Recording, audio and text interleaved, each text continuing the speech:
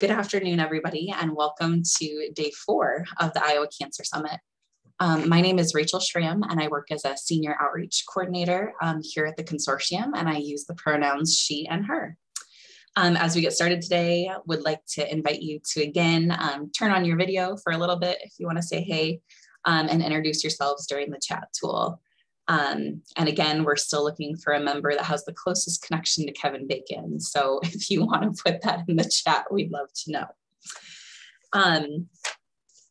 This day would not be possible without all of our sponsors. And so we just wanted to extend a very special thank you to all of our event sponsors, especially those platinum and gold sponsors for making this possible. We couldn't do it without you. So the Iowa Department of Public Health, the University of Iowa Holden Comprehensive Cancer Center, and the Iowa Oncology Society. Plus we have other sponsors like Above and Beyond, Iowa Oncology Research Association, Meskwaki Health Clinic, Pfizer, Genentech, John Stoddard Cancer Center, Red Shamrock, St. Anthony's Regional Hospital, and One Iowa. We're very grateful for all of you.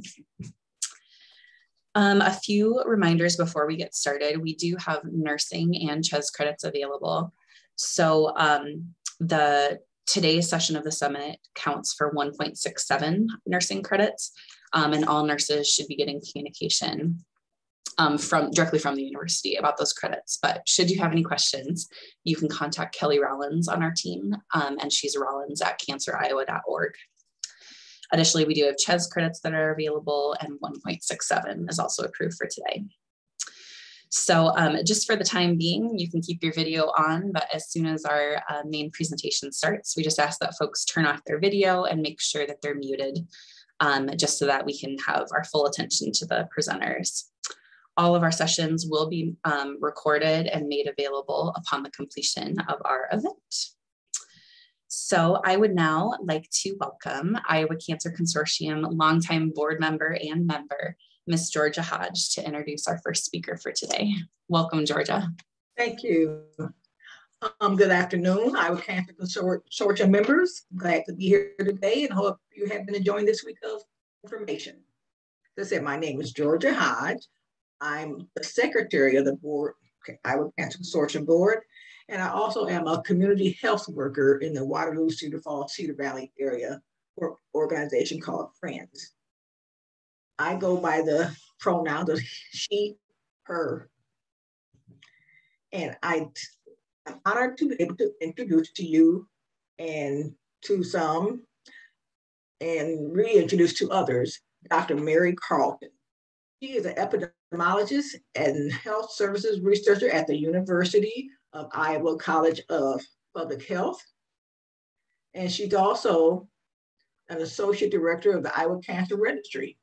She has conducted numerous studies of risk factors, emphasizing on rural population. She is a co-leader of the Cancer Epidemiology and Population Science program of the Holden Cancer Comprehensive Center. Remember that she's a member of the American Cancer Society, Iowa State Leadership Board, and she just does so much and gives over and over to help others. And so I would like to now to introduce Dr. Mary Carlton. Thanks, Georgia. Thanks for the nice introduction. Let me see here if I can get the right screen. You see my slides or my email? Your email, turn it off. So try that again. Okay. Now do you see my notes? Yep. Okay, let me swap it and I'm ready to go. Perfect. Okay. And you see my big slides? Correct. Yep. Okay, great. All right, well, thank you so much for having me here today. I'm really excited to talk about this project and all the different phases of it. I'm mostly excited because I really would love to hear people's input and ideas after this, because I'd like to say that we did all these phases of research and we did activities and it was a great collaborative partnership and all those things happened. But unfortunately, it doesn't end with a nice clean ending with a bow on it, that we solved the problem that we set out to solve. So I'm excited to be able to present this to this huge community of advocates and researchers and policymakers and public health practitioners that I think it's going to take all of us to address some of the issues that I'm going to talk about today. So my topic is ovarian cancer. And among cancers of the female reproductive system, ovarian cancer is the deadliest. An estimated 13,940 women died of ovarian cancer in the US in 2020. And among women, it's the 11th most common cancer and 5th leading cause of cancer-related deaths. These are just some images from the Cancer in Iowa report from 2020. Most of you are familiar with that report. Usually each year we get to release it with much fanfare during a press conference and make sure we get the word out. And unfortunately, this report came out right in March of 2020. There was a few competing news items around that time. So we did not have our usual press conference. And so unfortunately, we did not probably get the wide distribution of that report that we normally got, but we had some great friends in the consortium and Holden that really helped us try to get it out. But in case you haven't seen it, this shows the figure on the left, age-adjusted incidence and mortality rates of ovarian cancer in Iowa. And as you can see, fortunately, both the incidence and mortality have been coming down. That's due to a few factors, a couple of which are, turns out that the birth control pill actually is protective against ovarian cancer. And hormone replacement therapy ended up being a pretty significant risk factor for ovarian cancer. So when we kind of figured out to stop pushing that quite so much, the rates of ovarian cancer came down, and consequently the mortality rates came down also. And the figure on the right, you can see that the 5-year survival is really heavily dependent on the stage of diagnosis. If you're lucky enough to get it diagnosed at stage 1, that people have a really high survival rate. But unfortunately, the symptoms of ovarian cancer are pretty non-specific and such that often it is not detected until later. And the more advanced stages, which you can see is much lower survival, and it's a pretty deadly cancer. And unfortunately, no screening tests of yet that have been proven to be effective for ovarian cancer. Just to sort of splay it out here next to all of our other cancers in Iowa. In this graph, we kind of like it because it gives us the lay of the land here. The blue bar, each bar is a chunk of time. And the blue bars are the incidence, our new cases, and the red is the mortality. So you can see we have our big 4 here: breast, prostate, lung, colorectal. But as we move over to ovarian, still very deadly because of that high mortality rate. You can see it's actually quite higher than a lot of the other cancers that are more common above it. So for ovarian cancer, surgery is the primary treatment. And the National Comprehensive Cancer Network experts recommend that ovarian cancer surgery should be done by a gynecologic oncologist. And a gynecologic oncologist, which I'm going to abbreviate as GYN-onc throughout the rest of this talk, is a surgeon who has received highly specialized training in treating cancers that start in a woman's reproductive organs. Ovarian cancer patients treated by GYN-oncs have better outcomes compared to patients who are not treated by these specialists. However, it is estimated that 15 to 30% of ovarian cancer patients do not receive surgical care from GYN-onc for reasons unknown. So on the left-hand side, again, is just those NCCN guidelines that I referenced that say treating ovarian cancer may consist of a team of gynecologic oncologists and medical oncologists, and that the NCCN experts recommend that a gynecologic oncologist should perform the initial surgery for ovarian cancer when possible. Certainly there's emergent situations and other situations where that is not possible, but in theory, most patients, non-emergent patients should, by these guidelines, have their surgery by a gynecologic oncologist, and then a medical oncologist is usually involved in that care also. And then the map on the right is from a paper that I referenced here above, and it shows the geographic distribution of gynecologic oncologists or GYN-oncs. And you can see they're not a geographically distributed bunch. They're pretty much concentrated in large urban areas and where they're is a large academic or NCI designated cancer center, and Iowa is no exception. The bulk of our GYN-oncs here are in Iowa City. We have several here at the university, and then there is one remaining in Des Moines, who unfortunately I think is at some point on the verge of retirement. So definitely not well distributed in Iowa. And we have some in the surrounding states. A few different health systems in Omaha have them, South Dakota, Mayo, of course, and around. So this project was really a team effort to assess and address ovarian cancer care in Iowa. We really wanted to see, did we fall in that estimate that they have of women who didn't make it to GYN-oncs? And given that we're such a rural state and that people would have to travel far to get to one of these specialists, we wanted to see how that was affecting Iowa's population. So the CDC had launched an initiative several years ago. I'm sorry, I'm getting out of order here. Recently, a few years ago, the CDC launched an initiative called Implementing Health Systems and Environmental Changes to Improve Ovarian Cancer Care. And that's when Katie Jones from Iowa Department of Public Health called me up and said, we could use some stats for ovarian cancer in Iowa. There's this new funding opportunity. So we kind of looked into that, and it happened to be at the time that I had an MD PhD student named Kristen Weeks, who was really interested in ovarian cancer research. So we worked with Katie to start looking into that data. And so we decided to go ahead and apply for the funding. So it was a joint effort. The money went to the Iowa Department of Public Health, and then they distributed it to their partners at the Iowa Cancer Consortium, the Iowa Cancer Registry, and then Holden was also a partner in this project. And right on cue, I see George Winger is joining. That's great. So fortunately, we were selected for this grant along with 2 other states, Michigan and Rhode Island. And so the 3 sites set about to do this project in some different ways, and we're able to really learn from each other. So the main gist of that grant from the CDC was really this 4th question here: how to overcome barriers of the women not getting to gynecologic oncologists. But we were really kind of interested in backing up a little bit and seeing, okay, well, what exactly is the magnitude of the problem in Iowa and our surrounding areas? Do rural women with ovarian cancer have different rates of surgery from a GYN-onc compared to urban women? Like, is there a disparity? And what are the barriers to getting surgery from a GYN-onc? And then based on that information, that we would make a plan on how to overcome these barriers.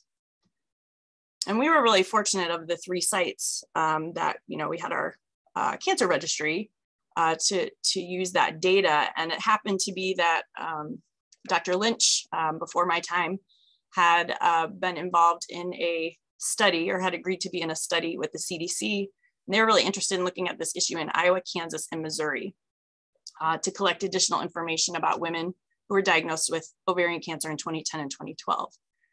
So he and Michelle West and several others at the registry had helped collect data on a sample of, in total, 1,003 ovarian cancer patients between those 3 states. And it was really unique data because usually in the registry we collect, we have some information about where a patient gets treatment in terms of the hospital, but we don't go a lot, we're not able to go a lot deeper than that with what we collect. We kind of stick to patient characteristics, tumor characteristics, treatment characteristics, and then track them for survival. But in this study that was funded by the CDC several years ago, we were able to go back into the records and figure out for each person in that sample from Iowa, what type of physician specialty did their surgery? Did they ever get a referral to a gynecologic oncologist? Did they have a consult with a gynecologic oncologist? Did they have that surgery from the GYN-onc, yes or no? Did they have chemotherapy administered or overseen by a GYN-onc, yes or no? And then they even tried to document what was the reason, if there was not a referral or a consult with a GYN-onc, what was the reason for no involvement if they could find a reason documented. So it's a really unique and awesome data source that the other states working on this project did not have available to them. So Kristen published several papers from that data set. But overall, for the purposes of this project, I just wanted to share a few of them.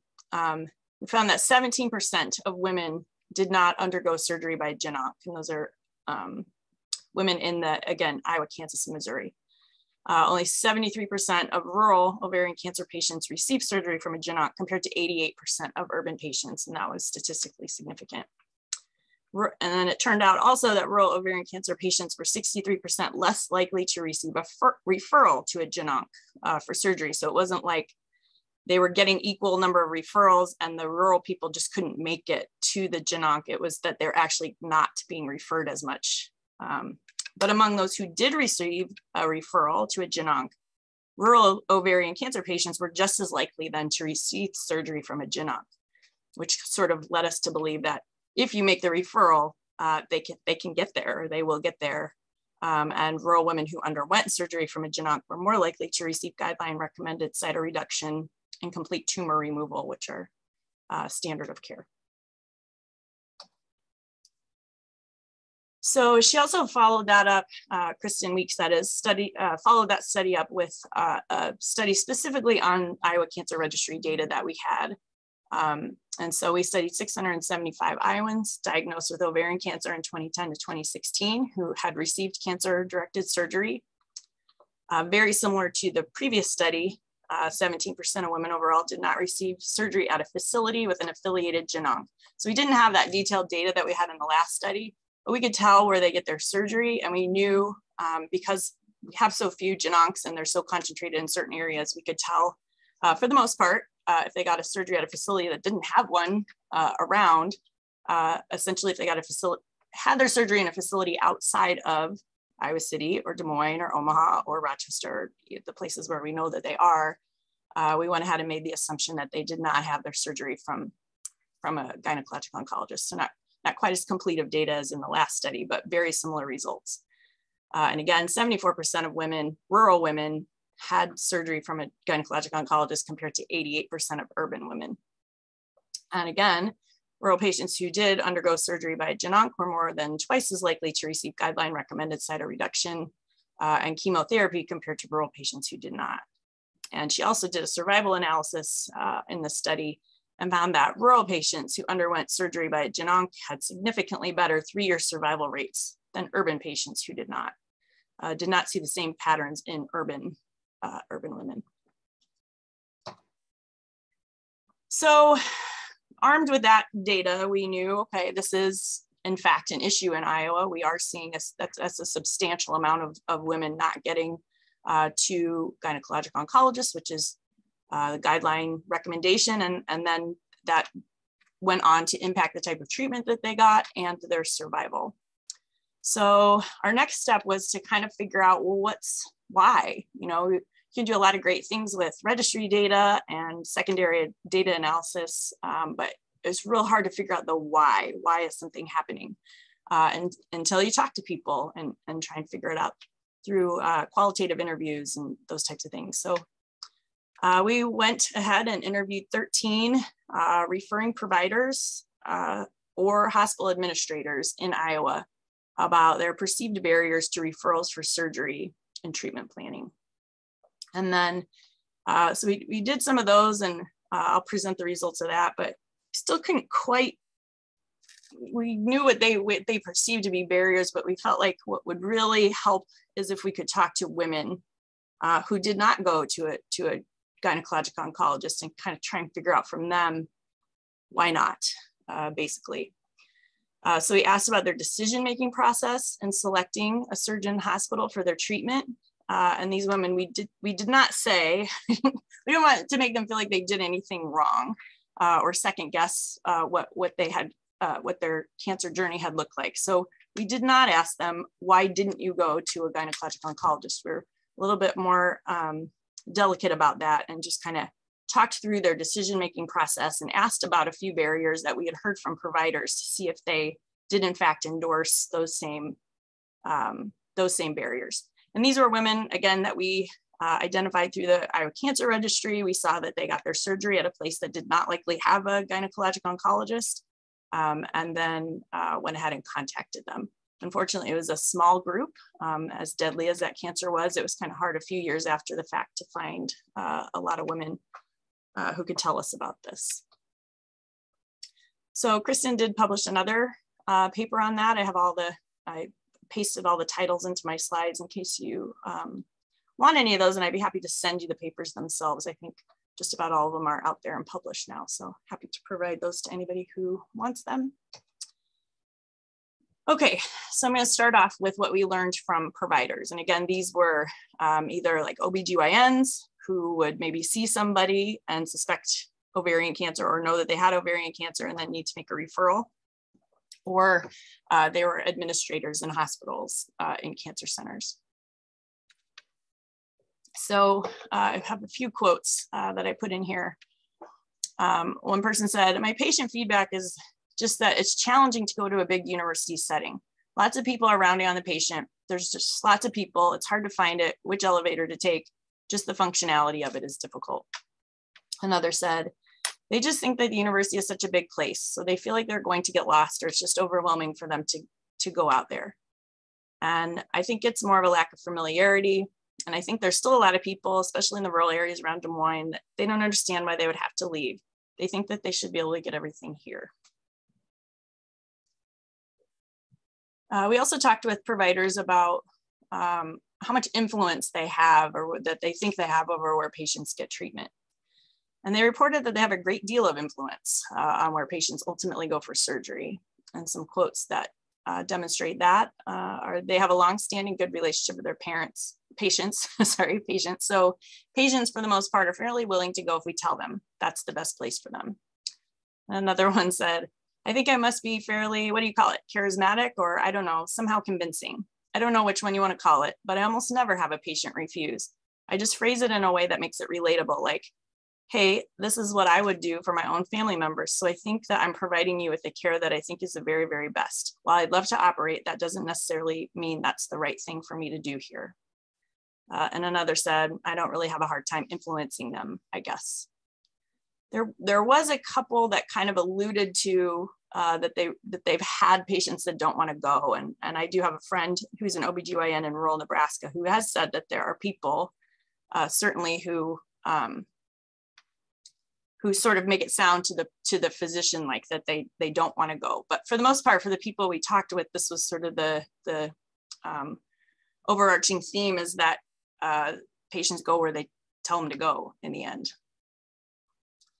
Kind of asked them about health system barriers also, her provider to provider communication, those types of things. And they did identify barriers that included poor provider to provider communication, long time to surgery wait times, and a limited number of GYN-oncs working in their referral range. And one said, like, "My nurse yesterday spent an hour and 14 minutes. I was sitting right next to her, so I know she spent that much time trying to get a patient referred where I'd already talked to the GYN-onc. She said it was fine. My nurse got transferred, I think, literally 8 times. An hour and 14 minutes is just such a waste of my nurse's time. It took her way, way, way too long to do that." And another person said, "Well, I can think of a particular challenge right now this minute is I want to talk to somebody down there, and I know the process for getting in touch with an obstetrician, but if you have questions about a person, it seems like it's not quite as easy to just ask them questions about what their opinion is." So just sort of issues getting a hold of a provider for advice on what to do. So now we switch over to the patients to see what, from their perspective, what do they think were kind of the, again, we didn't say, why didn't you go, or what were the barriers for you going? We kind of had to dance around that a little bit to not make them feel bad about a decision that they made. So we kind of asked them more about, in general, about talk us through your decision-making process on selecting a surgeon or a hospital. And patients generally reported following their physician's recommendations. One said, "For better or worse, I did pretty much what I was told to do." Another said, "Such and such is our clinic. That's where all our doctors are. We just go there. Just the clinic doctor, the women's doctor, and he decided the surgeon. We don't question. They're good doctors. We don't question what they say is okay. They're good doctors over there." So a lot of trust. We did kind of ask them, did you get a second opinion before deciding where to have your surgery? One said, "I think I totally had a choice. They didn't say we have to do this, but they also didn't say maybe you should get a second opinion. I just trusted them from the start. Maybe if they had said, if you want to go get another opinion, we won't be bothered by it. But they didn't say that, and I trusted them, so I stayed with him. And somebody else said, I always feel bad if someone says, get a second opinion. It makes your own doctor feel like you don't trust him.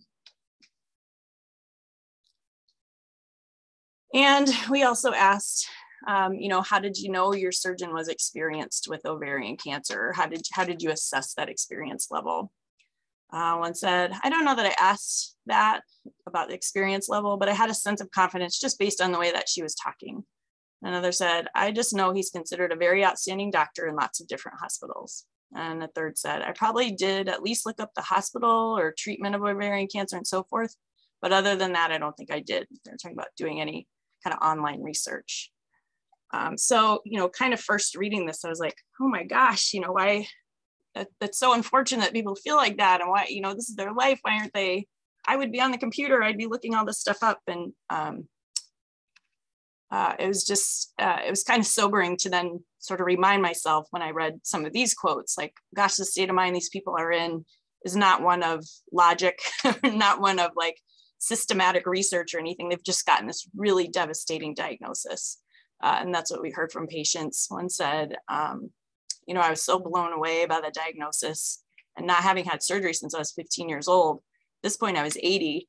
I had not had any surgery since I was 15. I guess you could say I was in shock. I wasn't smart enough to ask the surgeon how many times he'd done this, but I guess in my mind, I thought if my family doctor recommended him, that should be good. And another said, I just had the worst news of my life. And again, completely overwhelmed. I was shell-shocked, incapable of making decisions. It was all rolling over you like a big boulder. So it was a good reminder that the frame of mind that people are in, and, given that trust that they have in their physician, it just sounded like they went wherever that person said they should go, and they really trusted that was the best place for them. So when we asked them about some of the barriers that physicians or the hospital administrators had perceived, they denied those, they didn't endorse any of those barriers. They said they would have gone wherever they were told to go. They specifically denied the provider perceived barriers that were read to them as probing questions. They reported they could have traveled and been treated anywhere, and they felt like they had a choice of where to go and expressed a willingness to go wherever the doctor recommended. So again, this is 15 people. So I would love to hear if people know of different experiences, different barriers that we just didn't uncover here. This is qualitative research, really meant to get an in-depth understanding of what people were going through, not meant to be generalizable and to say that this represents everybody, all women with ovarian cancer in Iowa.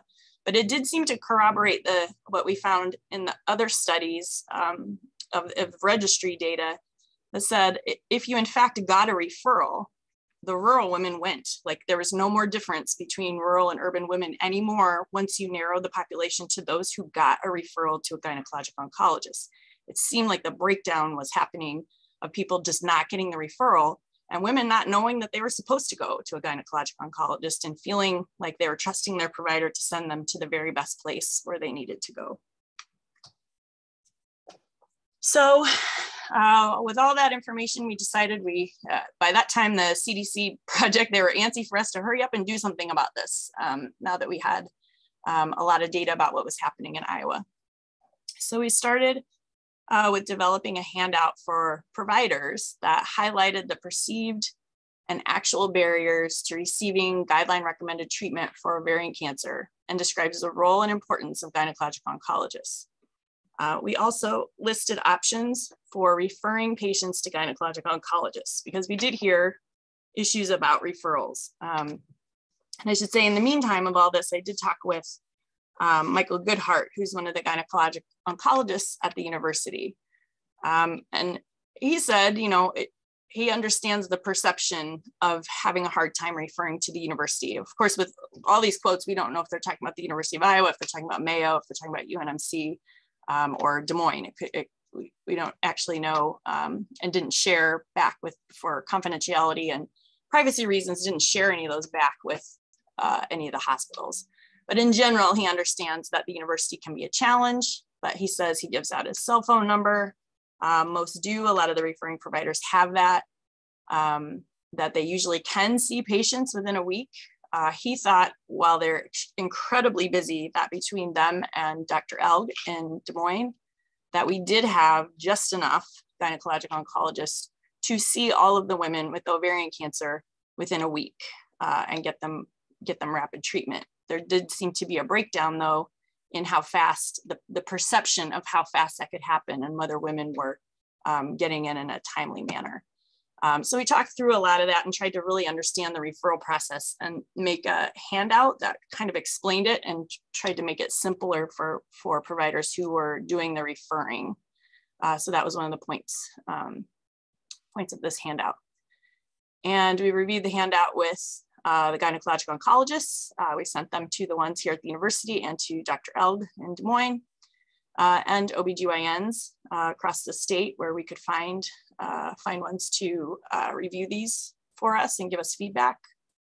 And then once we finalized those, I bought a list of all the OBGYN clinics in Iowa and Nebraska, I think. And so mailed stacks of these handouts to all the offices so that they could be distributed to patients. Or actually, sorry, we mailed these are not the patient ones. We just mailed these so the providers would have them. We also have them posted on the Iowa Cancer Consortium website. If you're interested in downloading those, they're there.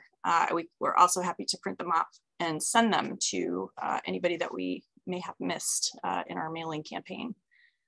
This is just a snapshot of that handout. And this, again, this is a handout meant for providers, being the audience, where we remind them that research has shown that women are more likely to receive standard of care when they are treated by gynecologic oncologists. And we have the phone numbers that we confirmed with the different places that we know have gynecologic oncologists. Somebody did recently point out to me, I have UNMC on there, but there's a couple other, I think CHI and maybe Allegiant or one of the other health systems in Omaha has gynecologic oncologists, and we need to add them to this. And we told them about, we heard from providers that they perceived that patients didn't want to go to these large centers where the gynecologic oncologists tend to be because of long wait times and reluctance to seek care and travel and costs and all kinds of things. But we asked them and they did not. The women reported in interviews, they were not referred to a gynecologic oncologist by their diagnosing provider. And that was the barrier. In addition, patients who did not receive care by a gynecologic oncologist indicated they did not consider the above to be barriers in seeking care. They expressed their trust and confidence in the diagnosing providers and did not think they needed a second opinion or to see another doctor for treatment. And again, provided some of those powerful quotes about you're gonna do whatever you tell them to do, so please tell them to go see a gynecologic oncologist for their surgery. And did want to point out too, it's not, the gynecologic oncologist does not have to administer the chemotherapy. A lot of times that's a collaborative arrangement where patients can get their chemotherapy oftentimes closer to home, but there are some specialized chemo administration that does need to be done at a large center, but by and large, they can work with local providers to get that done, oftentimes locally. So it's really just a surgery where they need to get to a gynecologic oncologist and then have that person play a role in managing the chemotherapy, which can be administered closer to home. So we also recorded webinars, like free webinars that gave free CME to providers. We did one that was specific to Iowa. It addressed the state of ovarian cancer in Iowa, promoted the benefits of surgical referrals to GYN-oncs for ovarian cancer from the perspectives of an ovarian cancer survivor and a gynecologic oncologist. Megan McDonald from the university's gynecologic oncology division helped us out with that.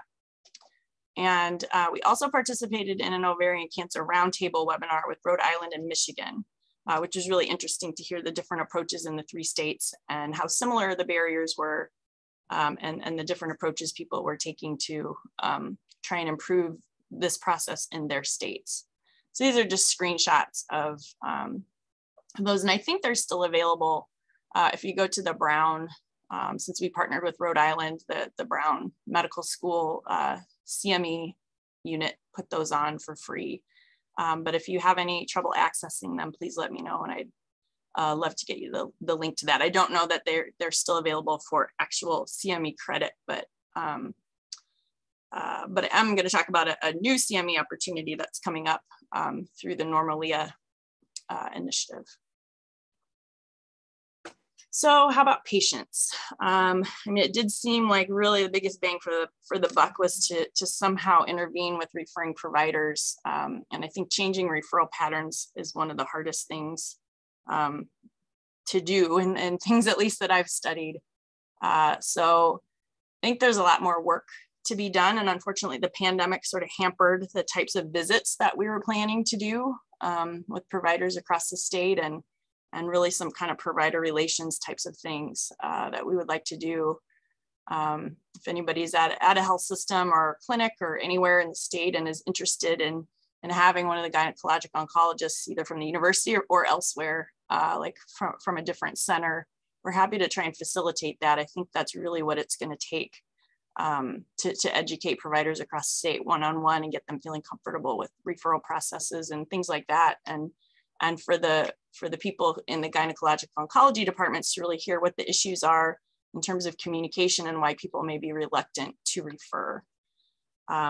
But we did go ahead and develop an educational handout for patients to help improve awareness, patient awareness with ovarian cancer, which talked about the critical importance of requesting a referral to gynecologic oncologists to help them identify questions about treatment options that they should ask their healthcare provider, things like that. And the thought was that we would distribute that online, but also this is what I accidentally brought up earlier. We sent large packets of these handouts to, again, all the OBGYN offices on the list that we were able to purchase throughout the state, so that the referring provider had something to give the patient to help explain why it's so important, why you need to travel, in case that is a barrier for some people and they really don't want to go, to really explain why it's so important. And we tested the handout with 6 ovarian cancer survivors to obtain their input and feedback, and that was really helpful. And I'll talk about how we were able to recruit those survivors with help of our key community partners like Jody at Normalia. So we mailed those out. And again, our great hope was that we would get a lot of really wide coverage from our Cancer in Iowa report in 2020 featuring ovarian cancer. But as with many things, the pandemic ruined those plans a little bit. But we did produce the report. It is out on our website. We did try and get broad distribution via the internet and some of our other partners, but it didn't quite get the normal coverage that our reports usually get. And here's just a screenshot of part of that handout, which again, here's the website. It's up on the Iowa Cancer Consortium website also. So really understanding your ovarian cancer treatment explains what a gynecologic oncologist is, and it has a process for what patients would need to do to initiate a referral to a gynecologic oncologist. It has the information there to try and make it a little bit easier for them. So I really want to talk about our key community partners who we could not have done this without. Jody Kavensky at the Normalia Ovarian Cancer Initiative.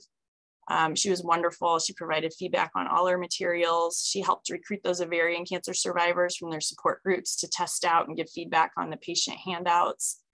Her website has a lot of helpful materials for women with ovarian cancer, either newly diagnosed or ovarian cancer survivors. She has some new resources coming soon, and she has something called the Rule Out Project, which will award one free CME or CEU. So I think that will be in the coming weeks. So if you go to their website and sign up for their newsletter, you can get information about that. Also wanted to say thank you to Bridget Toomey. She's an active member of the Ovarian Cancer Research Alliance. She's also a member of the Holden Community Advisory Board, and has since this time, I believe, works in the women's clinic at the university. So we have a great partner to keep talking with about how to make sure we make it as easy as possible for these referrals, these women to get referred into the university when that's their place that they're being referred. And she provided feedback on all materials and helped us recruit healthcare providers to test out those provider handouts.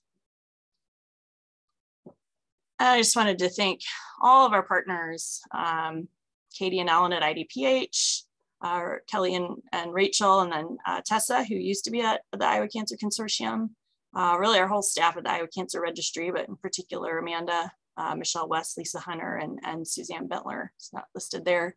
Holden, again, thanks to Megan McDonald, Michael Goodhart, busy gynecologic oncologist who took time to help us, and Dr. Eld's nurse, I should have listed her too. She was really helpful in getting information, and Tina Devery and George Weiner. And then the team at the College of Public Health, Kristen Weeks did a lot of this work.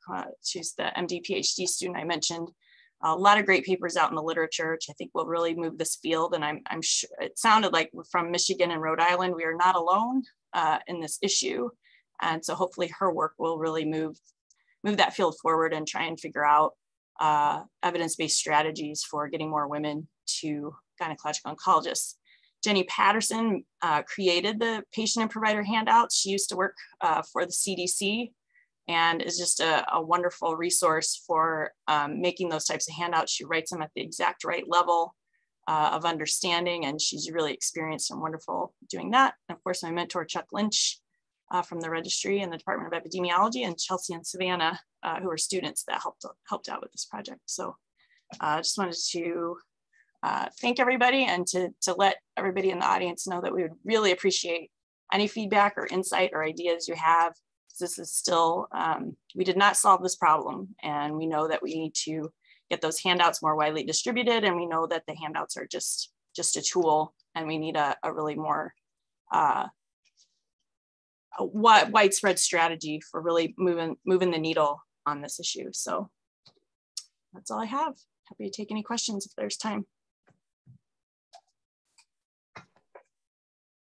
Thank you so much, Mary. That was a very, very interesting presentation. I have a question already in here. It says,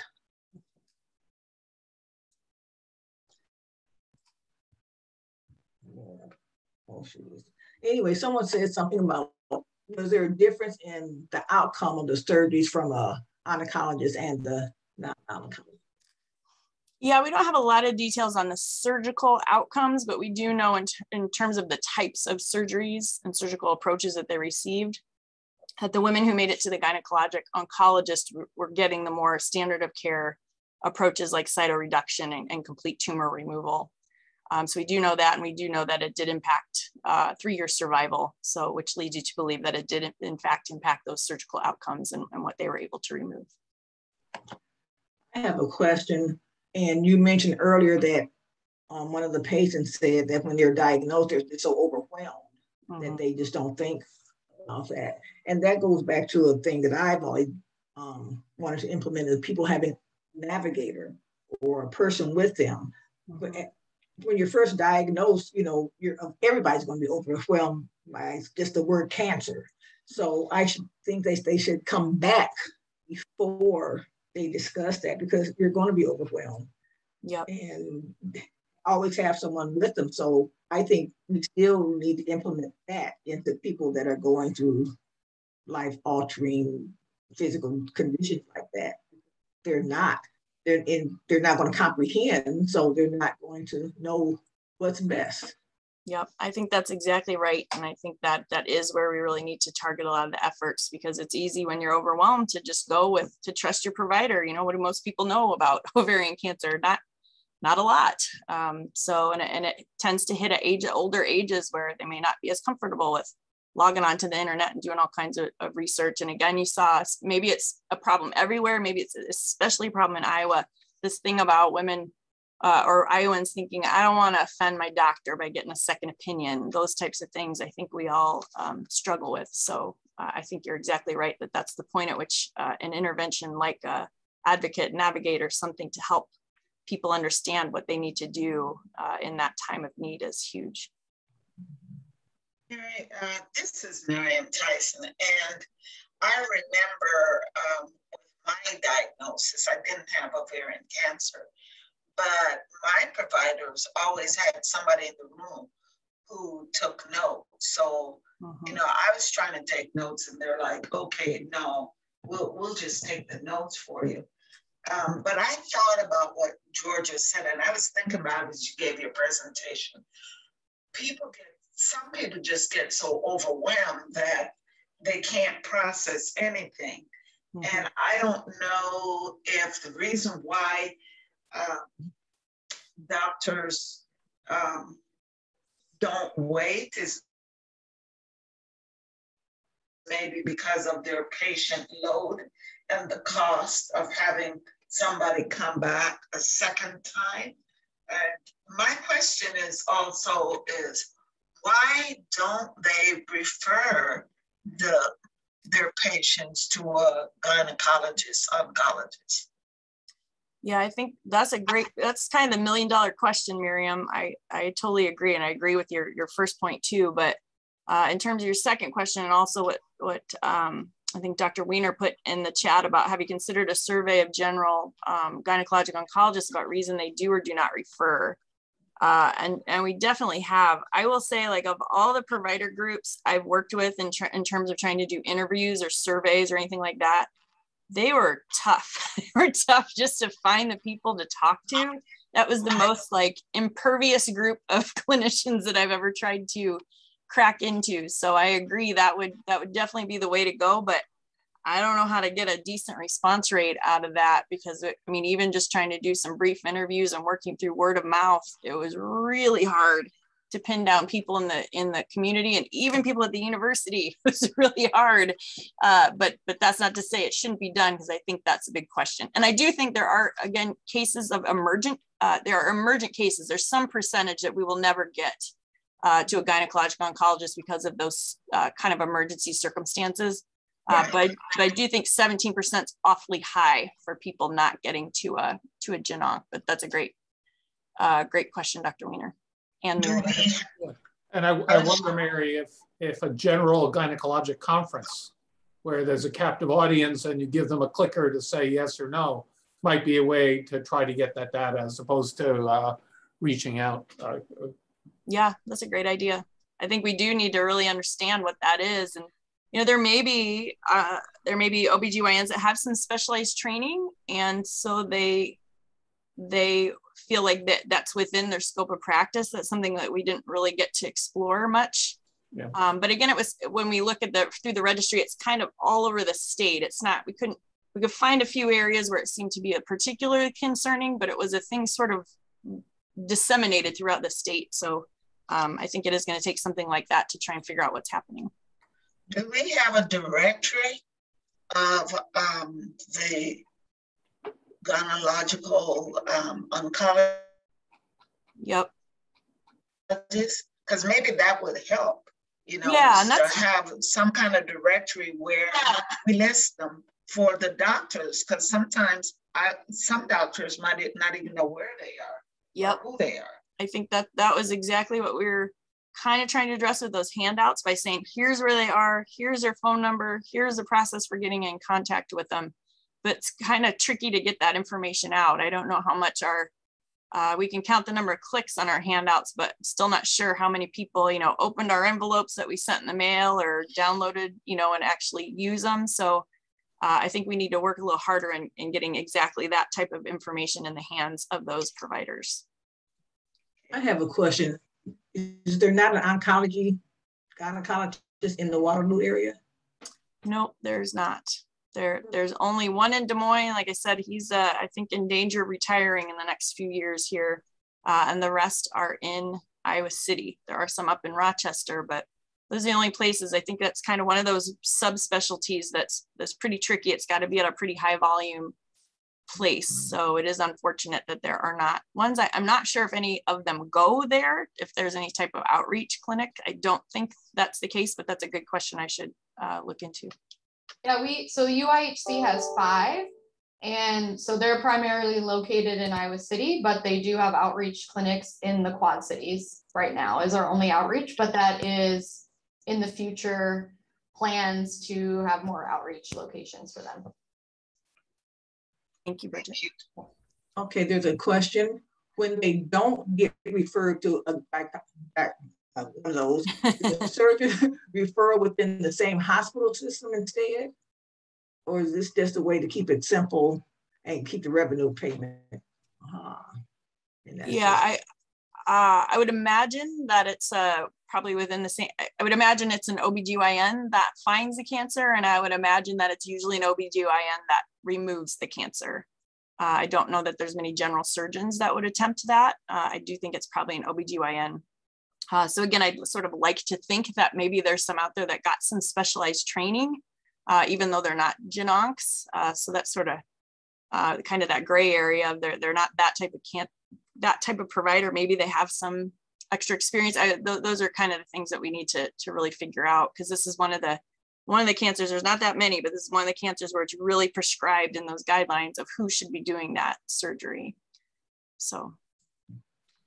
And I think we're just about out of time. So Mary, if people are really revved up about this and want to talk to somebody, are they able to email you, or what's the best way for them to get in touch? Yeah, yep. Emailing me would be perfect. Happy to answer your questions. And I just want to say thank you to the doctor who said there's a new GYN-onc in Zion, Illinois. That's good to know. Can add them to the list and map. And according to some, there are enough in place here to accept the estimated needs of the state, but I think we could certainly use more, and that is that's probably a topic for another talk.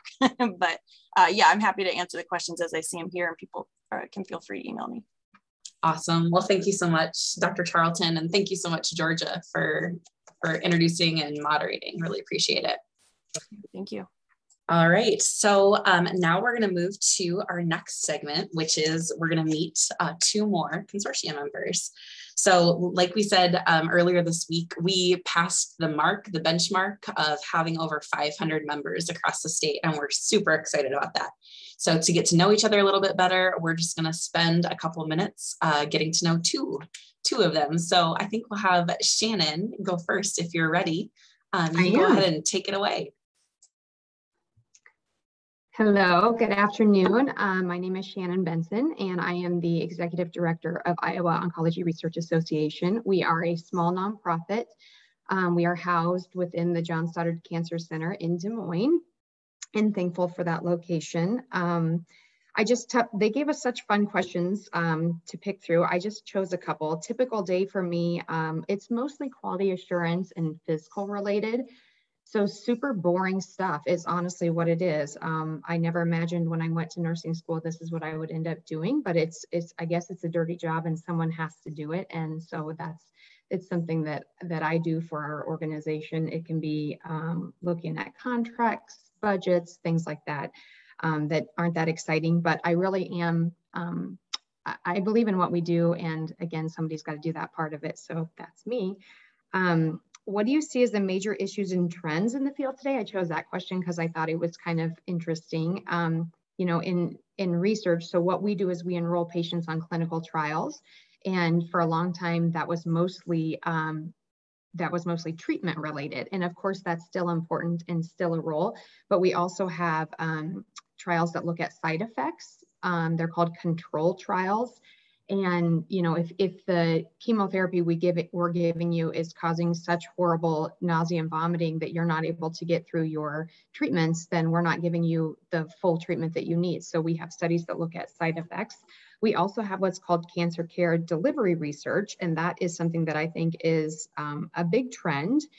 It's really looking at how do we change the cancer continuum to impact care. And one of the really hot topics right now is financial toxicity. So again, similar to the side effect, if the treatments that are out there are so expensive that you can't go through your cancer care without having a major financial hardship, well, then you're not probably able to get the full treatment that you need, and that's going to impact your clinical outcomes. So I think there's a ton of work that's being done in that field right now. And again, when I started out in this field, I feel like it was so treatment focused, and we've changed gears a little bit, and it's a really exciting field to be in. And I guess the last thing I want to leave you with, they have on here a question to ask themselves or a step to take. So I guess I would say, well, two things. The question is, are you passionate about the work that you do? and a step to take. If you're not, it's not too late. Find something you are passionate about, because we have an opening for a nurse, and I interviewed a nurse this week, and she emailed me the next day and she's like, wow, I so want to get involved in your company because you seem so passionate about what you do. And I would say that that's true. And I would say it's never too late to find something you're passionate about. So thanks, you guys. Awesome. Thanks so much, Shannon. All right. And now our next member that we're going to introduce is Christina Hamilton. Welcome, Christina. Thanks, Rachel. Hi, everyone. And, Shannon and I didn't plan both wearing yellow, but that's pretty cool that happened. I'm Christina Hamilton. I'm the advocacy director for the American Lung Association. I cover Illinois and Iowa. So it's a fancy way for saying that I'm a lobbyist. I lobby on all things lung health policy in both Illinois and Iowa. Our Iowa office is located in Urbandale. I'm based in Illinois, but I've been covering Iowa since last year. So I'm really excited to be here. Let's see, what experience led me to my job or my chosen career path? I grew up in the DC area, so I've always been really passionate about public policy. Since I was a kid, actually, I've always really believed in the power of public policy, and that it is one of the main ways that you can affect positive change in your community. So I was just, kind of a political nerd and followed things closely, even when I was a kid. And then I went to school near DC. So it was just sort of all around me. And personally, I just have had family members go through a lot with the healthcare system and some of the inefficiencies. So was just led to kind of stay in the field and just really enjoy being able to enact public policy and work really closely with public health champions that really care about our issues. A typical day when the legislature is not in session is I read the news, definitely, try my best to stay abreast of what's going on, because, meeting with legislators, you want to make sure that, nothing out there is happening in their districts, and just kind of be familiar with what community happenings are, to just be informed and mindful in all of our conversations. Other than that, it just kind of varies. Sometimes I'm doing informal legislator meetings to educate on our issues, to kind of lay the platform for upcoming session, or meeting with coalition partners. Our opposition has billions of dollars to oppose our tobacco policies and other things. So we really rely on coalitions a lot to advance our issues. So I'm often meeting with patients that are affected by lung disease or some other lung health issue. Air quality is also a big issue for us. A lot of times I'm meeting with coalitions. So we work really closely with ICC and the American Cancer Society, Heart Association, and others. I did want to highlight a couple of our lung cancer awareness related programming. With Lung Cancer Awareness Month coming up next month, we're going to be releasing our State of Lung Cancer report. State of Lung Cancer report, to making sure I got the name right. And I'll also put it in the chat. We also have an initiative called Saved by the Scan to educate individuals on what makes them at high risk for lung cancer.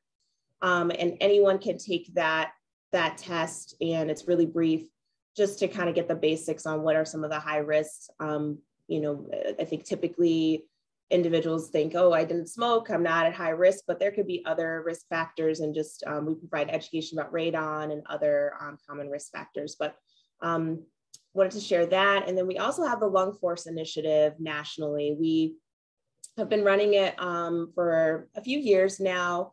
We identify one Lung Force hero from every state. Last year, because it was virtual, we had, I think, 3 heroes per state, most states, including 3 from Iowa. And we had them, oh, thank you, Liz.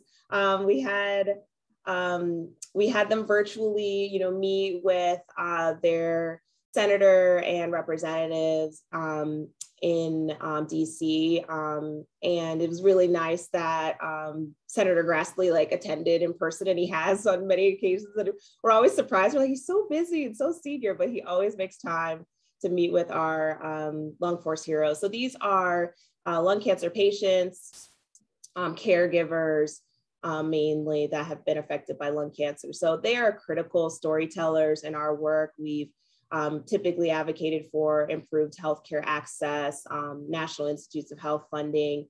We've noticed that there are advances that happen in cancer treatment and research that can benefit more than just maybe that specific cancer that's being researched. It could benefit lung cancer as well. So we kind of advocate for cancer research and support at the federal level as a whole. So, so that's a summary. Really happy to be here, and would love to stay connected. And yeah, thank you. Awesome. Thanks so much, Christina. All right. Well, with that, I think we're going to transition to our final presentation of the day. And to introduce our speakers, I'm actually going to turn it back over to Mary Charlton to introduce them. So take it away, Mary. All right, thank you. And I'm so excited to hear their talk. I'll try and make this quick, even though they have a long, lots of accomplishments to read off. But I am so excited to introduce the whole consortium to Dr. Sarah Nash. She is an assistant professor of epidemiology that we just recruited here to the University of Iowa. She was one of my fellow SEER Cancer Registry PIs. She used to run the SEER Alaska Native Tumor Registry with the Alaska Native Tribal Consortium. And she has broad training in cancer prevention, surveillance, nutrition epidemiology, community engagement. She's been really active with our community outreach and engagement team at Holden. And she just brings a really awesome combination of research and community engagement skills that I was so excited to have in Iowa, and so excited to have her as part of the consortium now. And then also another favorite colleague of mine who I just discovered recently, Dr. Katie Robinson, is an endocrinology fellow at the University of Iowa. She completed her MD and PhD at the University of Wisconsin. She did an internal medicine residency at the University of Iowa and is currently completing her final year of her endocrinology fellowship. Her doctoral work examined the history of the fat acceptance movement and how the medicalization of high body weight presents both opportunities and challenges for those labeled as having obesity. And currently she works with an interdisciplinary team to develop methods to measure and reduce weight stigma in healthcare. And this is a topic I'm so passionate and excited about, and can't wait to hear this talk. So take it away. Hello all, I'm just gonna start screen sharing here.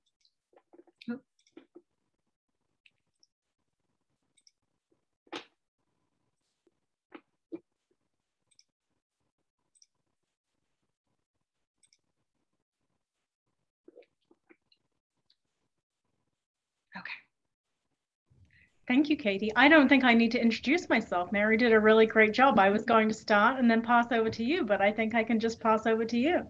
I agree. I think she did a great job. So I'm just going to go ahead from here. So I'm Katie Robinson. I'm excited to talk to you all today, along with Sarah, about weight stigma and cancer care. Before we begin this talk, I think it's really important to just talk a little bit about the language we use to describe body weight. There are many different words that we use. According to survey work, patients really prefer the term weight or excess weight or overweight, and strongly dislike the words obesity and morbid obesity. Some individuals have also tried to reclaim the word fat and to use it as a neutral or positive descriptor, but this isn't widely accepted, and some people still find that term offensive. Finally, in the world of medicine, we use the terms overweight and obesity to refer to specific BMI cutoffs, with overweight referring to a BMI of 25 to a BMI of less than 30, obesity class 1 referring to a BMI of 30 to less than 35, class 2, 35 to less than 40, and class 3, BMI 40 or higher. Although I dislike using language that patients object to, I will be at times in this talk using the terms overweight and obesity because they are more precise and more specific to the medical literature. So first of all, what is weight stigma and why do we care? So weight stigma refers to the social devaluation and denigration of individuals because of excess body weight and can lead to negative attitudes, stereotypes, prejudice, and discrimination. Weight discrimination refers to overt forms of weight-based prejudice and unfair treatment, essentially biased behaviors toward individuals with overweight or obesity. Finally, I think it's important to mention weight bias internalization. This occurs when an individual engages in self-blame and self-directed weight stigma because of their weight.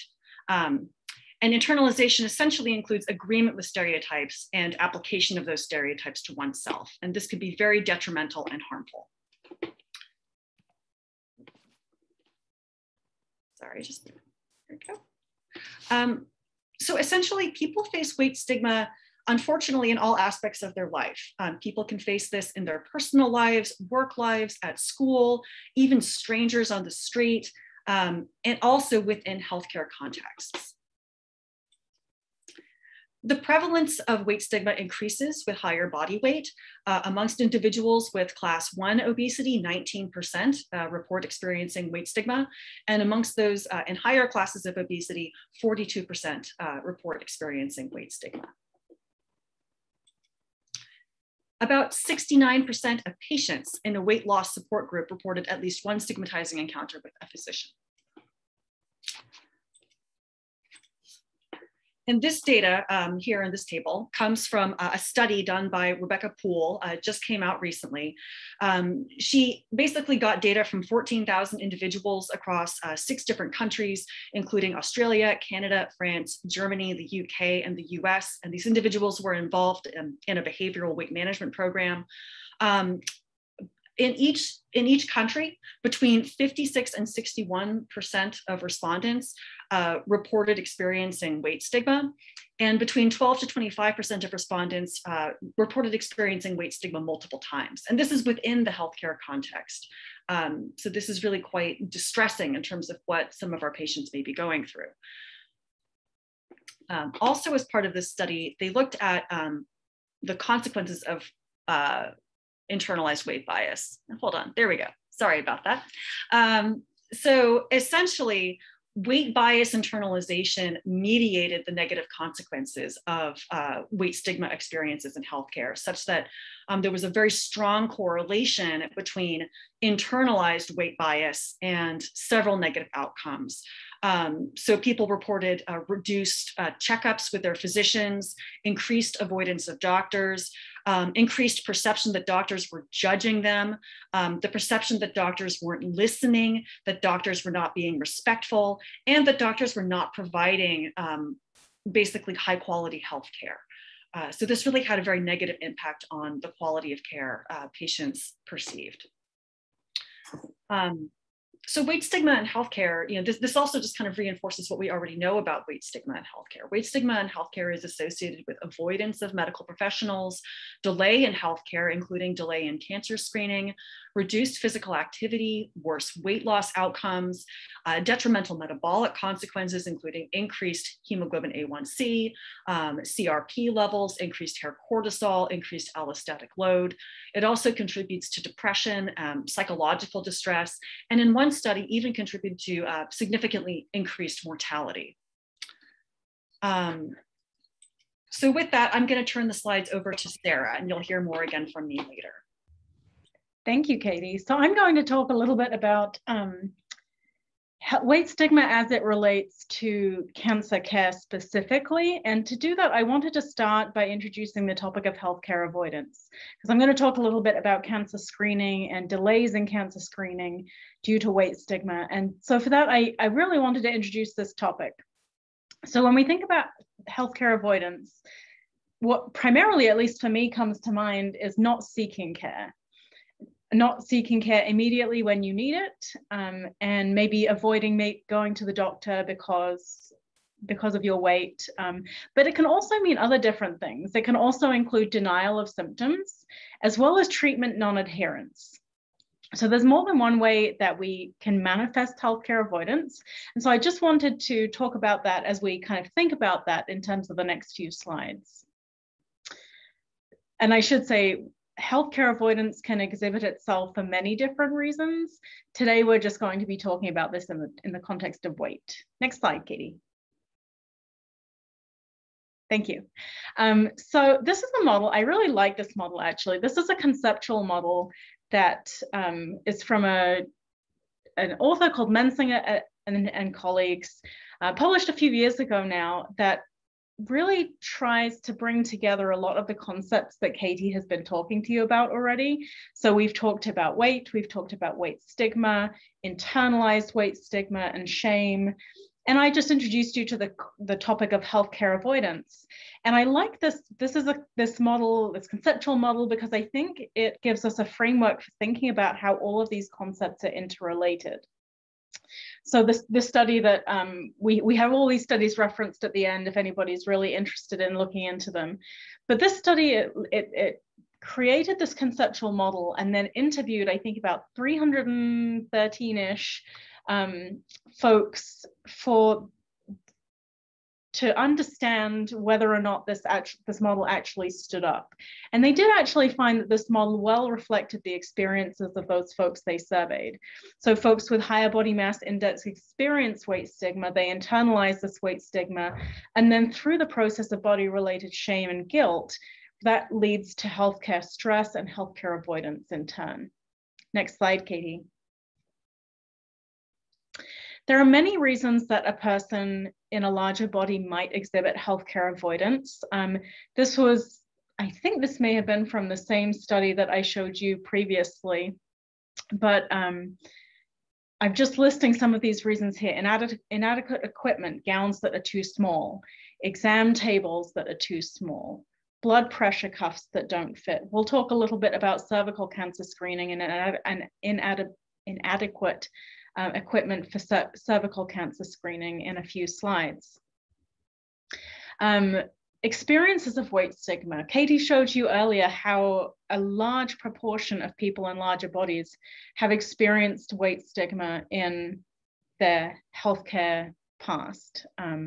I know I have experienced this in my healthcare past, and it makes me very hesitant to go and find a new doctor. Like when I'm moving down to Iowa and now I have to find a new doctor, it makes one very hesitant to actually kind of go and find that healthcare provider and then kind of start that relationship. Past advice around weight loss. I think we have this assumption that I think is wrong, that everybody in a larger body wants to lose weight, and that may not be the case. There can be, and to that end, kind of when people receive weight loss advice that is unsolicited, that may be unhelpful, I think that can be really off-putting to somebody. I think there's a lot of potentially valid concerns from people in larger bodies that their concerns will be dismissed, that they'll finally kind of pluck up the courage to go and talk to a healthcare provider, or maybe they have a relationship with a provider that they like, but then they will go to that person and that their concerns will be dismissed, that they will be just told, oh, this is a problem because of your weight, just lose weight and the problem will go away. And that may or may not be the case, depending on what the root cause of that problem is. And then Katie talked a little bit about internalized fat stigma and shame. So experiences of stigma in the medical context can directly contribute to these feelings, as well as kind of our cultural attitudes towards weight and fatness that can be personally internalized and that may kind of stop somebody seeking the medical care that they need. Next slide, please, Katie. I'm going to talk a little bit specifically about healthcare avoidance and cancer screening. And I'm going to talk through two cancer sites in particular. First, we'll talk about cervical cancer, and then where I think the evidence is fairly clear and fairly strong. And then colorectal cancer, where the evidence is a little bit more mixed. So next slide, please, Katie. So this is a slide it's a little bit of an old study now, but it shows that larger women are less likely to receive Pap testing than normal weight women. So this is for cervical cancer screening. And what we're seeing here, I was going to get my finger and point at the screen, but I realized you guys can't see my finger. What we can see here is that on the x-axis, we have these categories of obesity that Katie kind of talked a little bit about earlier. And on the y-axis, we have the odds of receiving your Pap test. And so what we can see is that there's a real dose-response relationship with folks who are in larger bodies much less likely to receive their Pap testing than quote unquote normal women. Next slide, please, Katie. And from a different study, large women, this is showing the proportion of women who were on the left recommended that they receive a Pap test from their physician. And then on the right, women who, upon receiving that recommendation, the proportion of women who adhered to the recommendation. So you can see that larger women, as we move from left to right in the bars, we are increasing the BMI category. And you can see that larger women are both less likely to be recommended pap smears, particularly that group in the 40+ BMI category, this light blue on the far right, much less likely to be recommended by their physician. And I think Mary did a really good job, different context, but I think it still holds that, you know, when we recommended something from our physician, whether it be in the context of ovarian cancer or in the context of cervical cancer screening, we might be more likely to actually get that test. So women in much larger bodies tend to be less likely to be recommended the pap test, and also less likely to adhere to the recommendation. And we've talked about a few different reasons why that might be. Next slide, please, Katie. This is another great study that actually specifically, you know, we've talked generally about healthcare avoidance and reasons why women might delay seeking healthcare. But this was another great study that talks specifically about women's concerns around cancer screening. This was a survey conducted with about 500 white and African American women to determine barriers to gynecologic screening. And then they also surveyed 129 providers for their perspectives too. Larger women reported that they delay cancer screening tests and perceive that their weight is a barrier to obtaining appropriate healthcare in this context. And then interestingly, the proportion of women reporting these statements increased significantly as the women's BMI increased. So they found that women with a BMI over 55 had a significantly lower rate of pap tests compared to others. And that this wasn't due to insurance. About 90% of the women in this study had healthcare insurance, and that insurance and access wasn't really the barrier here. Instead, the barriers to actually receiving this screening are the ones that I'm showing you here in orange.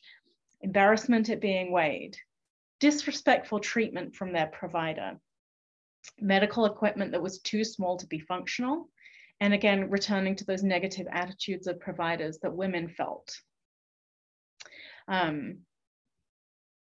In terms of the providers, they reported that they actually had little specific education regarding providing cancer screening and cancer care to larger women, and that they found it more difficult than for other patients, and that they were not satisfied with the resources and referrals available to provide care for larger women.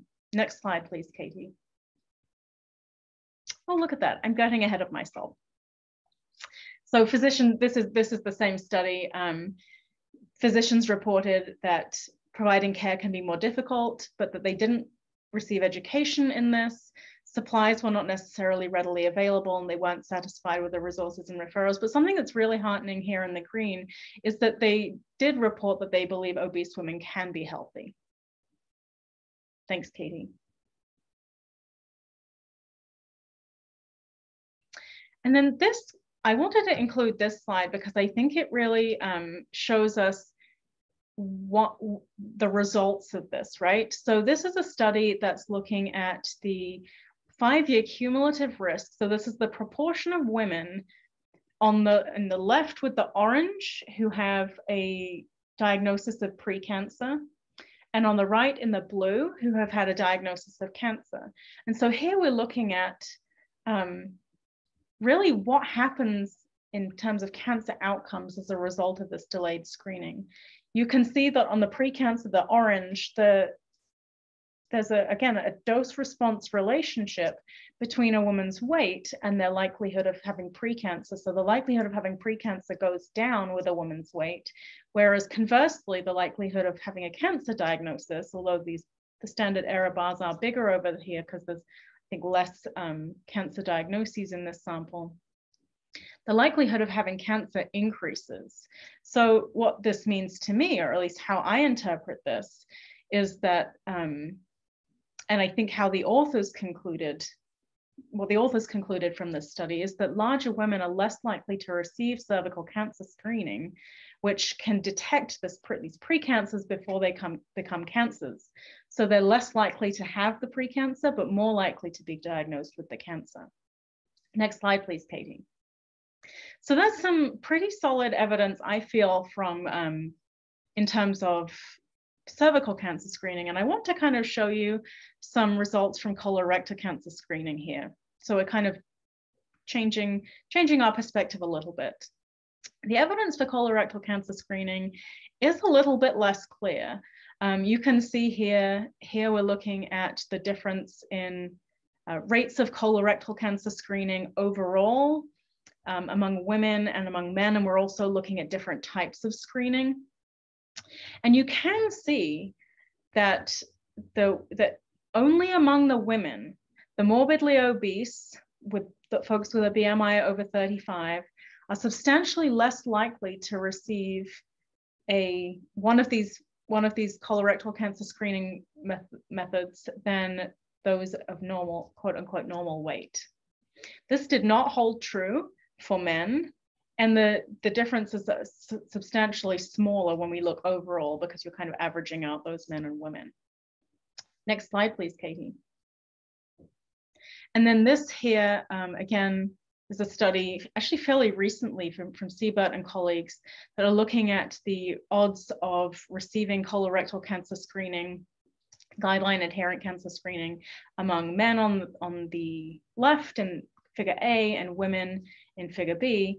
And you can see that there really is not, except in obese category 3 among men, there's not a substantial difference by obesity category in the odds ratio for receiving colorectal cancer screening. Next slide, please, Katie. In this study, I think this is the same study, they actually looked at reasons for non-adherence. And you can see here that they probed multiple different reasons, both among men at the top we're looking at and women at the bottom. And really the only place where we saw a difference among men, doctor didn't order or say that I needed it. So obese men were much less likely to have a doctor that ordered the test, the screening test, or say that they needed the screening than were non-obese men.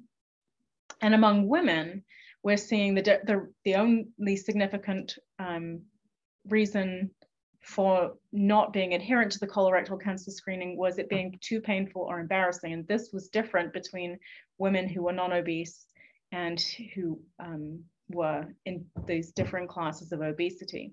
So potentially, I think the evidence for colorectal cancer is a little bit less strong. It's a little bit more mixed, and potentially there's a difference between men and women as to perhaps why men and or women might be less likely to receive colorectal cancer screening. Is this where I hand back over to you, Katie? There are a few quotes. All right, I'll go through the quotes and then I'll hand back to you. Okay. Perfect. So we do know from interviews with patients that weight stigma is a barrier to effective cancer care. And we wanted to share a few quotes. We have kind of broken them down into two different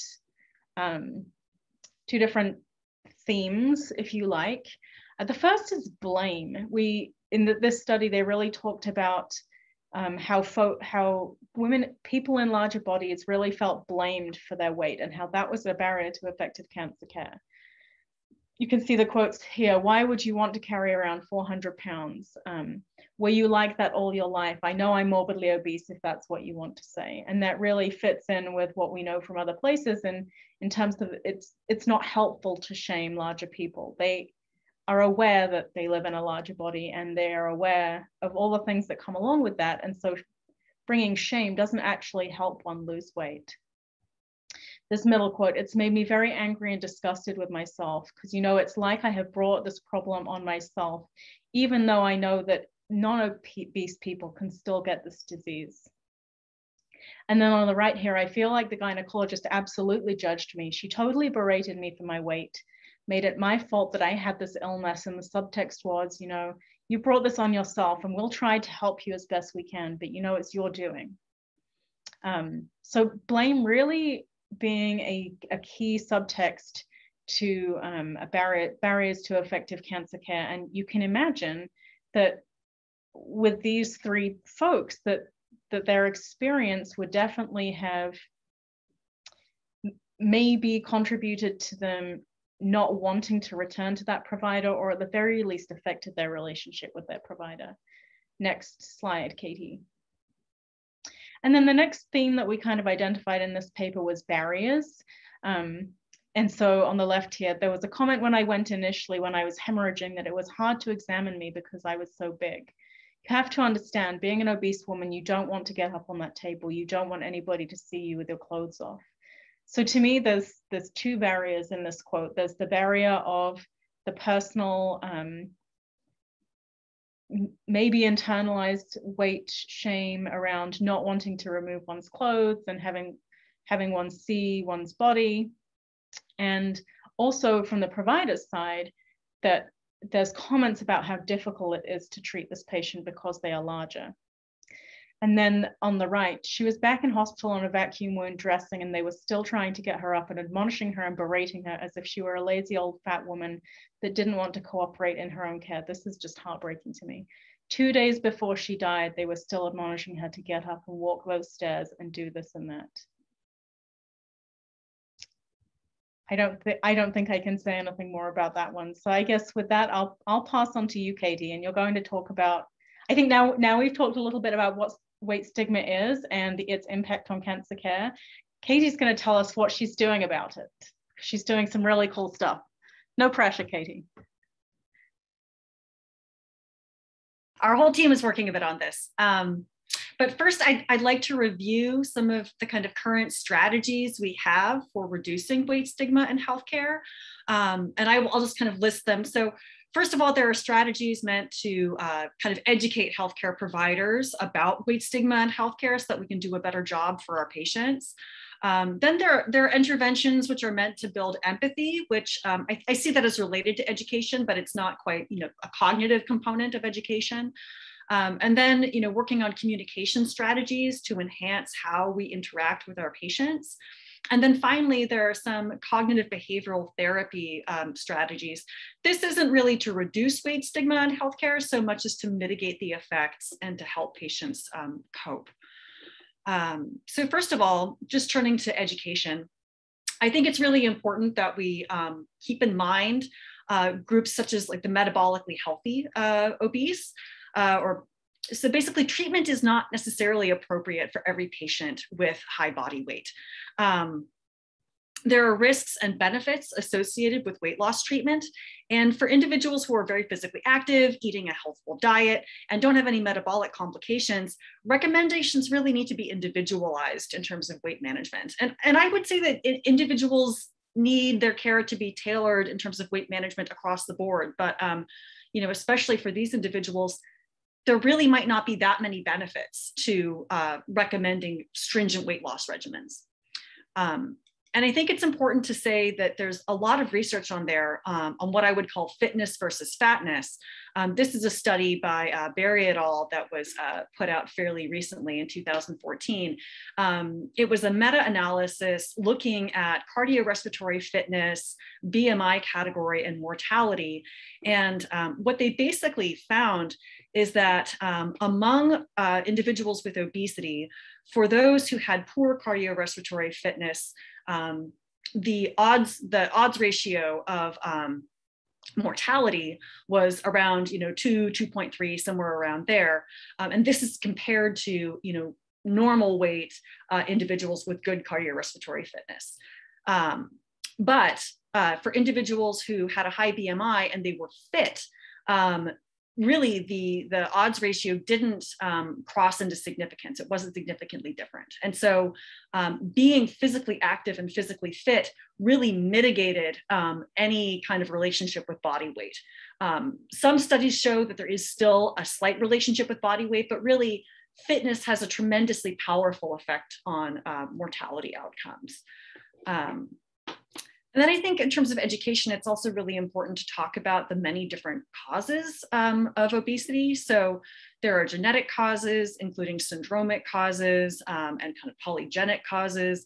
You can have hypothalamic obesity. It can be due to an underlying endocrinology disorder. It can be due to medication use.